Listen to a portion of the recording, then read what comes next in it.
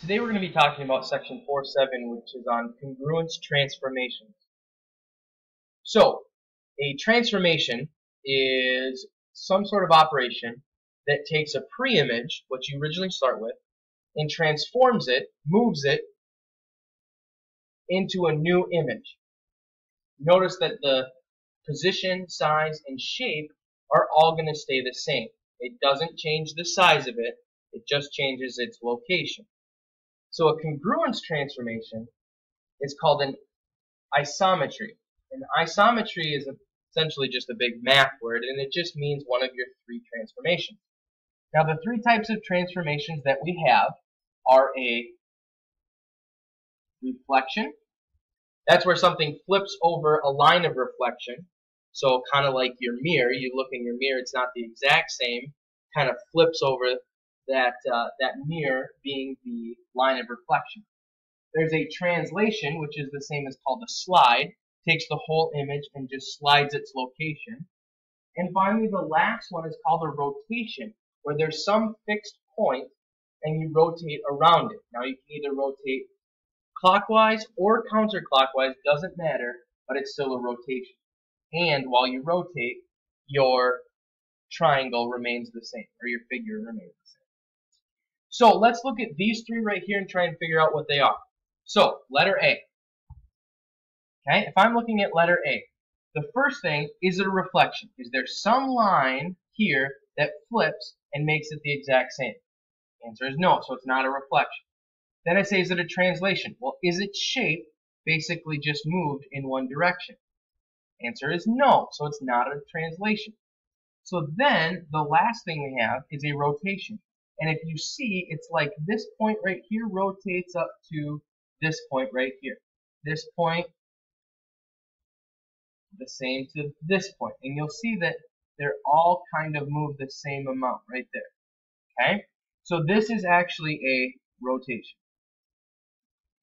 Rotates around some fixed point. Next one, letter B. Okay, letter B. Well, if my y-axis is my line of reflection, it's like my whole image just flips over that line of reflection. So since that's the case, it ends up being that this one right here is a reflection.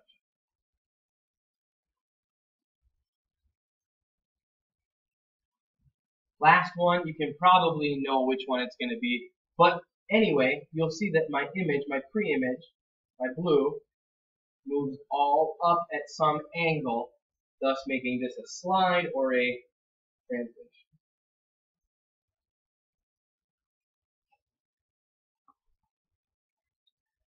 Alright, so identifying some real world transformations. Now, if you see this right here, okay, it's called a skip it, and it was new kind of when I was a kid. Essentially what it is it goes around your ankle and it rotates around it.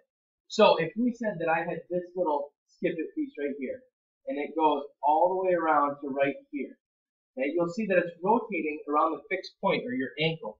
So this is a rotation. Couple other examples, okay? The old sliding door from a minivan, that would be a translation.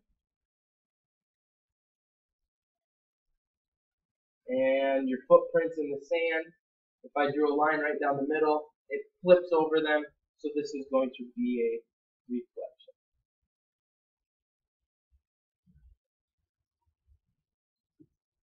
Pretty simple to see them in real life. And you can probably think of your own examples as well. Alright, so the whole reason we get into this is for this problem right here. It says triangle XZY with vertices 2, -8, Z as 6, -7, and Y 4, -2 is a transformation of ABC when its vertices of ABC are 2, 8, 6, 7, and 4, 2. Graph the original image and the original figure and its image, and identify the transformation and verify that it is a congruence transformation. Okay, so if you read this last sentence, identify its transformation. So we graph both of them, see what happened to it, and then to verify it's a congruence transformation, we need to make sure that all three sides of my triangle in ABC are the same distances and xzy. So let's graph ABC first. I'm going to do that in purple. Okay? So 2, 8, 2, 2, 8 right there. So that's A. Then 6, 7.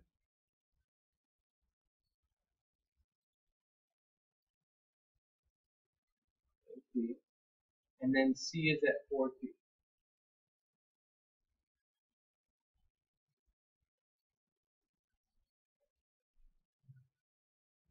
Right? And so now, that's my pre-image. And so now my image is xzy. So that would be it.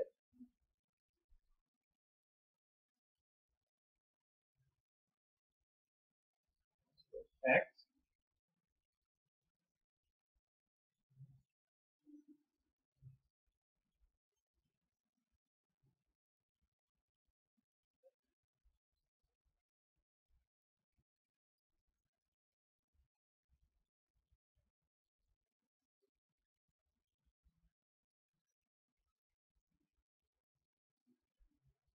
Okay? So if we look at these ones right here, let's figure out its transformation. So first, does it flip over some line? So let's say we had the x-axis. Does it flip over here? It'd be right here. So the answer to that is no, it's not. Okay? What if our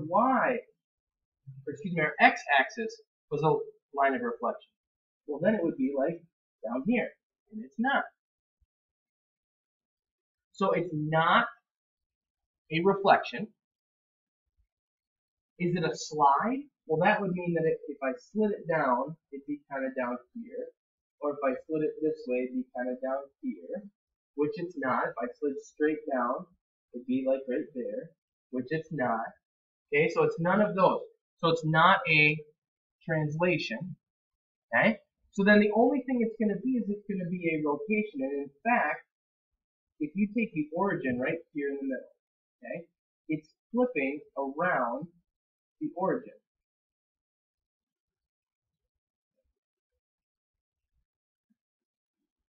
Right there, it's a flip.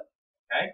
So, to verify that it's a congruence transformation, I need to find all three sides in my purple triangle, find their lengths, and find the lengths in x, z, y, and see if they're all the same as well. Okay? So, I'm looking for the length of AB, BC, and AC. Now, to do this, we need to remind ourselves of the distance formula.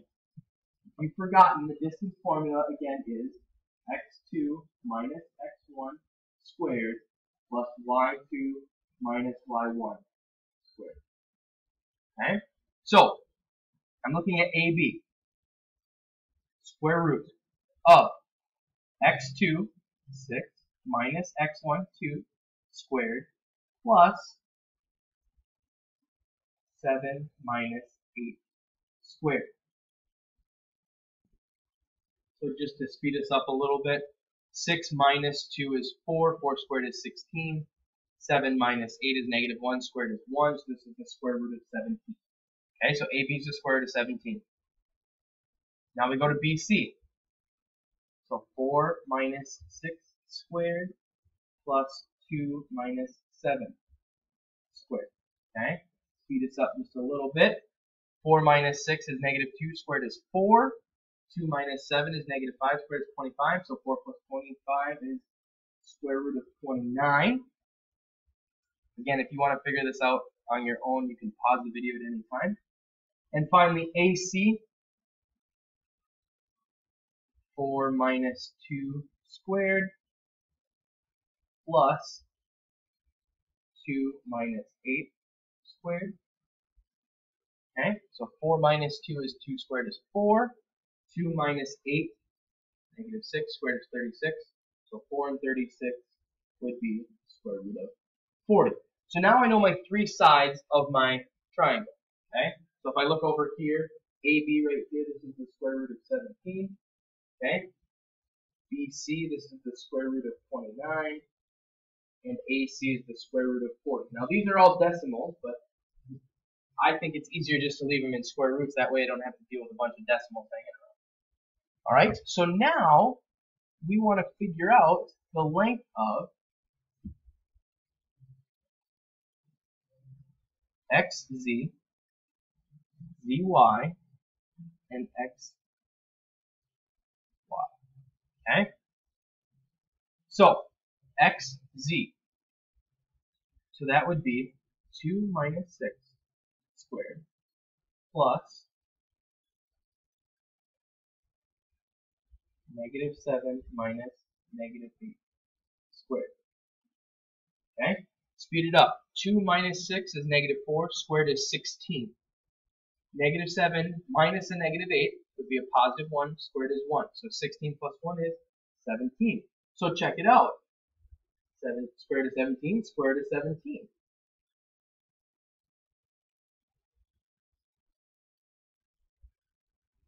Good. So this length right here is the same as this length right here. That's good. Okay, let's find yz. Yz would be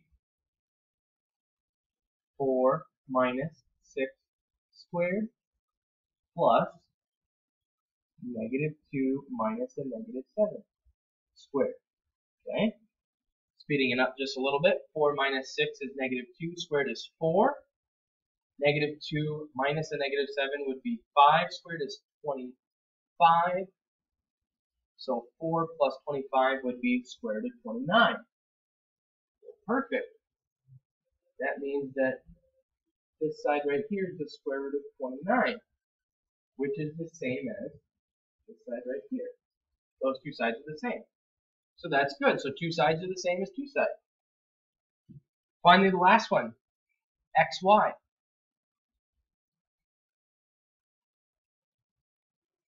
So that would be 4 minus 2 squared plus negative 2 minus a negative 8 squared. Okay, so 4 minus 2 is 2. 2 squared is 4. Negative 2 minus negative 8 would be a positive 6. 6 squared is 36. So 36 and 4 is 40. So that means that square root of 40 is the same as the square root of 40. So are all three sides the same as all three sides of my triangle? They are. So that means that this is for sure a congruence transformation. So you can give yourself a big old check mark because you got it right.